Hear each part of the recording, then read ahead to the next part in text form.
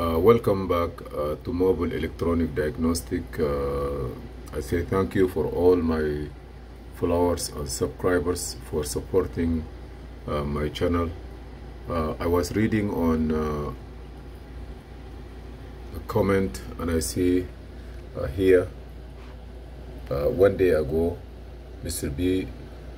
Bowler, he asked me about he have E90 318i crank but will not start, and he have all those codes.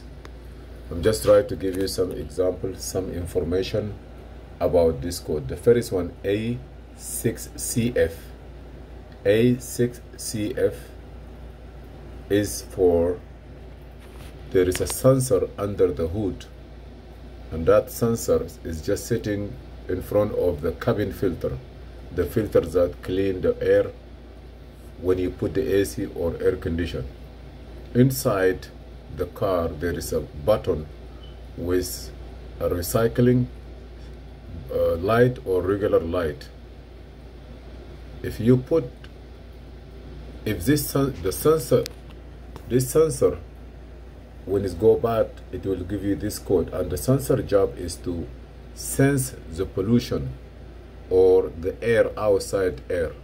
If the air outside have some pollution, like while you are putting the AC on and you park your car next to another car that have a lot of smoke come out of the muffler, that sensor will send signal to the climate control and it will shut down the fresh, the fresh air system that is coming, the air that come from outside.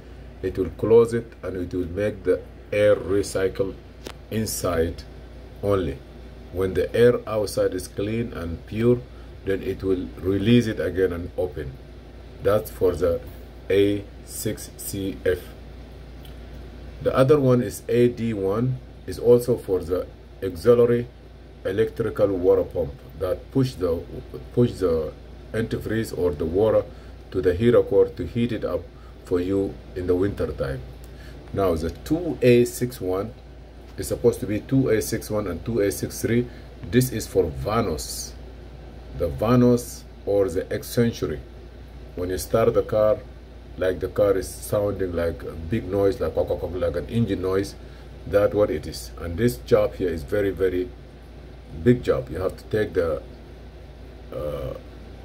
intake, like the intake manifold out, valve cover gasket out, and then you have to deal with it by putting the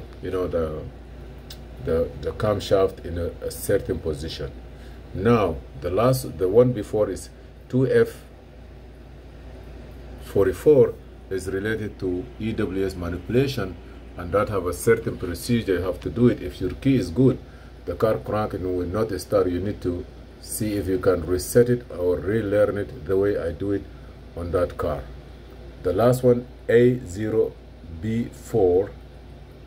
Yeah, A0B4 is like the big cable that from the battery, sometimes they get disconnected, or the car, like you want to start, but the power battery, especially for those cars that they have accident, it have a small igniter on like airbag ignition or igniter.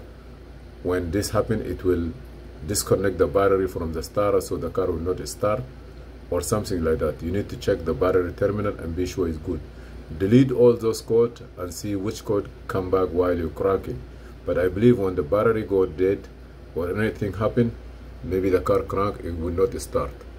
Also try to check your injectors, fuel pump pressure, all this stuff. But if you have 2F44, you may need to check that one also, because the car will crank but it will not start for the anti-theft issue.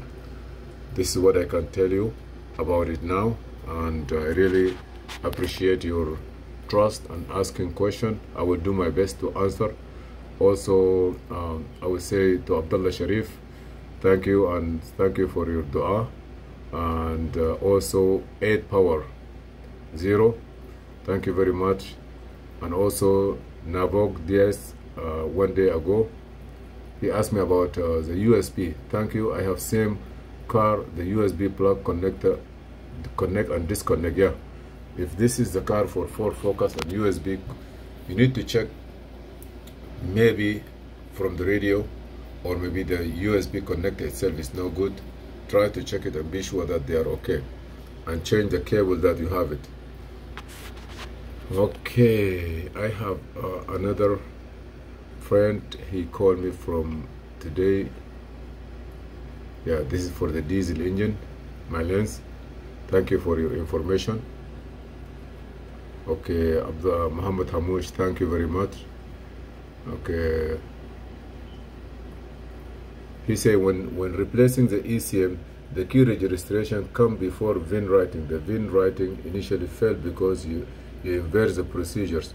In this case, I don't believe so, because sometimes you buy the key you buy a brand new computer from the dealer, and you start it, and it start right away, and then you write the VIN number. One, also some cars, they don't accept used computer. Also, locksmiths, most of the time they just program the key and the car start. Later on, they change the VIN number. Benjamin, thank you very much. Okay, Joseph, fix that car quick, school is coming. Okay, he asked me where I can get this part for programming the Mercedes-Benz, unlocking Mercedes-Benz transmission, and I put a link here. You can go to LA Car Tech, and this is the part. This is where this, like you use it as a Bluetooth. You connect it to the OBD2, and then it read. You can use your cell phone to erase access, but they charge $50 anytime you unlock a computer. Hotel, if you know how to do it, he may not ask you all this. Okay, thank you, Musab Badur. Okay, all the people that I see them or I didn't see them, I really appreciate. Okay, Francois from Argentina, thank you very much. I say hello to all the people there. Okay, he asked me where he gonna buy this. Fred, he asked me where I can get this item here. I'm gonna copy this link and I give it to you.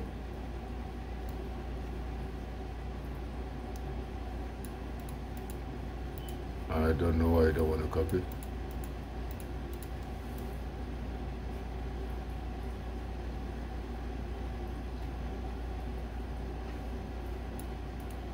Okay.